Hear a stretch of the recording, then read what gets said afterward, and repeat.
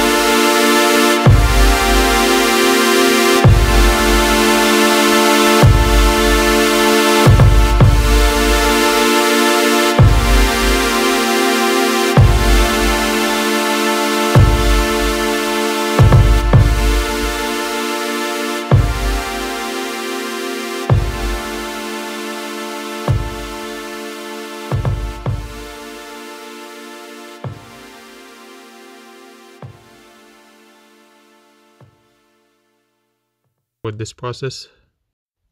Okay, the APK is nearly done now. The APK will be built, so now you'll find it. We'll go to the path again of APK tool and open Fortnite again. You'll find a file called dist. Open it, then inside it will find Fortnite APK. This is the modded APK. So copy it and paste it to your phone. Hold on, let me just connect my phone here. Sorry about that.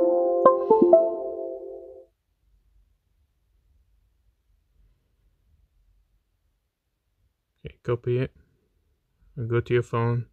I made a folder called Fortnite mod, but you can just paste it anywhere. I'm just gonna paste it here, paste it to your phone, and then after it's done, let's jump over to the phone so we could do the other part, which is signing the APK. So here you need to go to the browser, type zip signer APK, and okay, so zip signer APK. I download it here from APK Mirror, the first website you get. Just scroll down and find the download APK, but accept this and find download APK. So download the APK for you, download it, install it. I already have it installed, so I'm not going to show the installing process. Look for zip signer after you installed it. Here, open it, click on choose input. As I said, I made a file called Fortnite mod, so this is Fortnite mod. Inside it, I put the APK, select it, and press sign the file.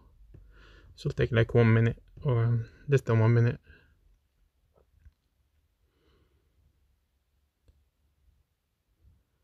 Okay, after it's done, you can find this APK is done now. You can go to my files and look for the APK yourself, and you could install it or share it with whoever you want. Of course, you don't need a rooted device for that, it works for every device. This was Ali from TA Gaming. Subscribe to my channel if this was useful to you.